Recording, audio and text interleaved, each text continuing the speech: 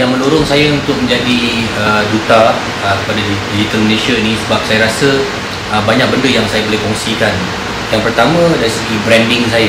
Of course duta tu kena ada branding. So kalau katakan duta tu tak ada branding, macam mana orang nak tahu, lebih tahu pasal produk tu. Jadi saya melihat impact daripada kehidupan saya was produk in the squatters in Kampung Penci, in Kuala Lumpur.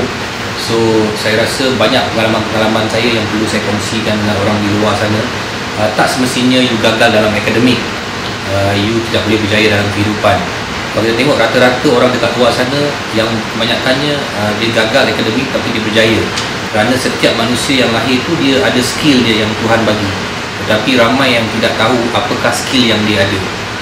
Jadi bila saya dengan Digital Malaysia, kita nampak sekarang ni adalah zaman IT.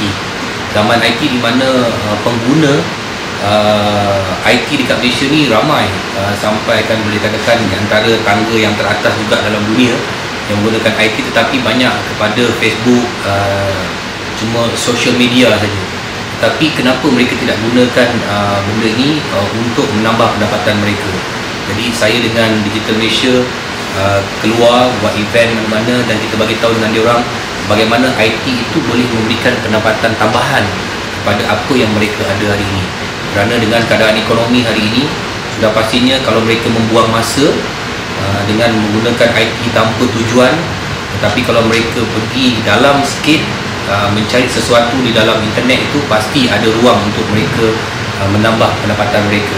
Jadi apa yang saya nampak hari ini juga, saya juga menggunakan IT untuk mencari peluang-peluang baru dalam perniagaan saya. Jadi kenapa tidak orang luar sana bukan nak mencari satu peluang perniagaan ataupun penambahan pendapatan yang besar, tapi namanya pun penambahan pendapatan. Jadi kita kena tengok ruang di mana mereka boleh menambah mungkin RM1,000 dengan apa yang mereka ada. Kadang-kadang seperti seseorang yang tahu tentang jahitan contohnya, yang kita ambil yang mudah, tahu tentang jahitan, mereka terlalu menunggu pelanggan untuk datang ke mereka, nak buka syarikat, nak buka kedai jahitan, duit tak ada, modal tak ada. Tetapi sebenarnya dengan menggunakan IT ini, mereka boleh mempromosi diri mereka, kerjaya mereka, skill mereka tanpa menggunakan duit yang besar. Kerana mereka boleh bentuk syarikat mereka di alam maya dengan sendirinya. Dan di luar sana, nak pula orang-orang hari ini dah tahu bagaimana untuk mencari keperluan untuk mereka. Mereka cuma type tukang jahit dan keluarlah segala-gala alamat tukang jahit dalam itu. Dan sini boleh memberikan peluang. Kalau mereka bertanya adakah peluang untuk mereka, cuba bayangkan negara kita ada 30 juta orang. Takkan daripada 30 juta tu kita tak boleh dapat 100 pelanggan sebulan. Kalau 100 pelanggan tu, kalau seorang bagi kita RM50, 100 kali daripada 100 kali 50, RM500, betul? RM500. RM500 pendapatan itu kalau 100 orang. Kalau anda punya skill yang baik, kan, mungkin pelanggan anda akan bertambah dari masa ke semasa. Sebagai contohnya, kita tengok hari ini bagaimana contoh yang terbaik perniagaan di alam maya ni. Saya tengok bagaimana hari ini banyak orang membuat perniagaan tudung, tudung, yang mana jahit tudung ni sebenarnya taklah susah sangat, terlalu mudah sebenarnya. Tetapi bagaimana mereka mencorakkan tudung itu di kepala mereka, ini juga skill. Kerana kita tengok majoriti orang perempuan yang orang Islam di Malaysia, 90% ataupun 80% menggunakan tudung, sama ada sebagai fashion atau juga menutup aurat mengikut Islam. Tetapi cuba kita bayangkan, kita ambil 1 juta cukuplah, 1 juta orang memakai tudung, membeli tudung setiap bulan dengan harga RM10. Maknanya 10 juta tu tak boleh kita ambil 1% daripada 10 juta. Jadi ini di antara contoh-contoh income yang saya boleh beritahu. Tapi sebenarnya dengan menggunakan IT ini untuk menambah pendapatan sebenarnya terlalu besar, di mana kadang-kadang ada juga syarikat yang tidak mahu menggunakan staff, tetapi mereka mencari staff-staff di alam maya yang boleh bekerjasama dengan mereka dan mereka membayar secara online apa semua. Jadi kenapa tak digunakan peluang? Jadi secara keseluruhannya saya mengambil peluang untuk menjadi duta Digital Malaysia ini adalah untuk memberitahu orang di luar sana di mana kita boleh merubah kehidupan kita dengan kemahuan diri kita sendiri. Dan saya cuba sampaikan kepada mereka bahawa zaman saya, walaupun tidak ada IT, saya boleh merubah kehidupan saya. Tetapi dengan adanya zaman IT ini, peluang untuk menambah pendapatan tu dengan lebih mudah lagi. Kenapa saya boleh, kenapa orang lain tak boleh? Kalau tuan-tuan yang menonton saya hari ini cakap yang tuan-tuan tak boleh, saya juga gagal dalam akademik saya fail SPM saya, tetapi alhamdulillah sebab kerja keras saya, alhamdulillah Allah bagi apa yang saya ada hari ini. Tetapi tidak mustahil benda itu boleh berlaku pada diri tuan-tuan, kerana di mana ada kemahuan, di situ ada jalan. Kita di MDEC dan juga di Digital Malaysia telah membuka ruang dari segi mempromosi IT itu sendiri, dan terpulang kepada tuan-tuan di luar sana untuk memikirkan bagaimana untuk tuan-tuan menambah pendapatan tuan-tuan, di mana permulaannya memang agak sukar, tapi sebenarnya taklah sesukar mana. Tetapi apabila tuan-tuan dah nampak ada income daripada apa yang tuan-tuan cuba, pastinya kalau dapat bulan ni dapat 100, bulan depan tuan-tuan mesti nak dapat 200. Dah dapat 200 mesti nak menambah. Akhirnya satu hari nanti saya percaya bahawa tuan-tuan akan lebih tumpukan kepada IT ini untuk menambah pendapatan, dan kemungkinan dia akan menjadi pendapatan utama kepada tuan-tuan.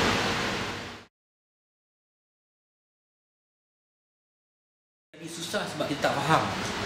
Dan kita di Digital Malaysia, di bawah MDEC, kita menyediakan ruang-ruang untuk mempelajari. Jadi kita bolehlah lawat ke laman sesawang MDEC atau Digital Malaysia untuk mendapatkan informasi bagaimana untuk anda mempelajari skill-skill ini, kemungkinan dengan percuma juga.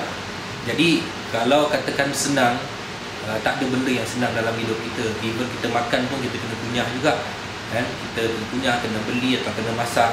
Tetapi ini adalah satu benda baru dalam kehidupan kita yang tidak pernah memahami IT. Tetapi ini bukan baru bagi orang-orang di luar negara sana. Mereka telah buat banyak benda dengan IT. Jadi saya berharap mereka yang beranggapan susah itu, kita buat dulu. Dan sebenarnya benda tu sebenarnya mudah saja. Contohnya bagaimana kita menggunakan handphone kita. Handphone kita, kalau kita tengok, ada banyak button yang kita nak tekan. Hari pertama kita beli handphone kita, kadang-kadang kita meneliti benda tu, kita takkan faham semua.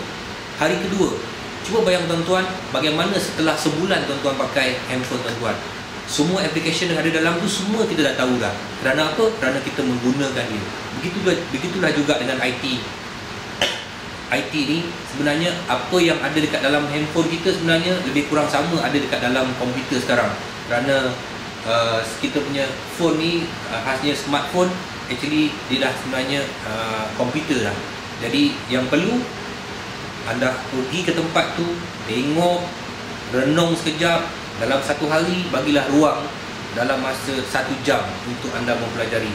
Macam saya katakan tadi, di manakah ada kemahuan, di situ ada jalan. Kalau tuan-tuan menidakkan benda tu, dia tidak akan datang apa-apa benefit untuk tuan-tuan. Jadi tuan-tuan kena lihat bahawa tuan-tuan ingin berjaya dalam hidup, sudah pastinya yang susah itulah yang akan menjadi senang di kemudian hari.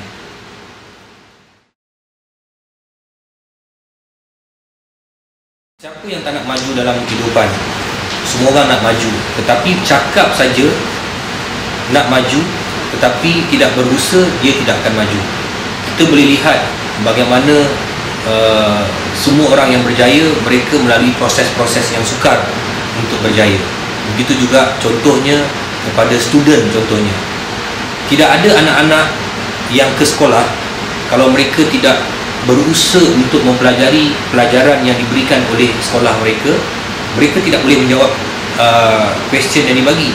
Begitu juga dengan orang yang ingin mempelajari tentang IT, kerana mereka melihat bahawa IT ini konon-kononnya terlalu moden untuk diri mereka. Tetapi sebenarnya IT itu adalah untuk semua orang, kerana setiap jenama-jenama yang membuat IT ni, dia sekarang berlumba-lumba untuk memudahkan orang ramai menggunakan IT itu. Jadi sebab tu kita ada banyak jenama-jenama, contohnya macam smartphone yang boleh kita gunakan untuk IT ni, ada banyak jenama. Setiap jenama yang saya katakan tadi berlumba-lumba untuk menjadikan penggunaan jenama dia begitu mudah. Jadi kita boleh kaji juga apa yang orang di luar sana suka pakai, jenama mana yang boleh memudahkan kita yang buta IT, yang bodoh IT. Tetapi akhirnya kita boleh mencari celik IT dengan penggunaan satu sistem ataupun jenama yang betul, yang memudahkan kita. Jadi tak perlu risau sangat tentang orang yang tidak faham tentang IT, kerana IT sudah menjadi satu benda ataupun satu perkara yang remeh, yang begitu mudah di kalangan manusia hari ini.